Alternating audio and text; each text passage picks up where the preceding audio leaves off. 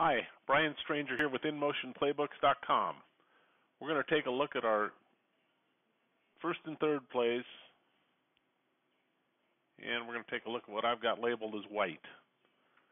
This is our standard second base read. Our second baseman is going to come into the middle of the infield here and read the runner at third base. If the runner goes, they're going to cut the ball home.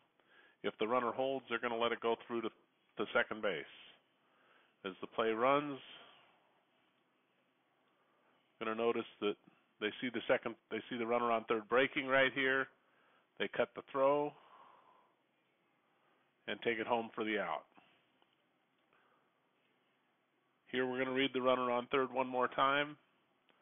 Runner on third holds. We're going to read that throw, let it go through to the shortstop at covering second, and get the out at second. This is just one of InMotion's over 350 different rotations in our softball digital playbook.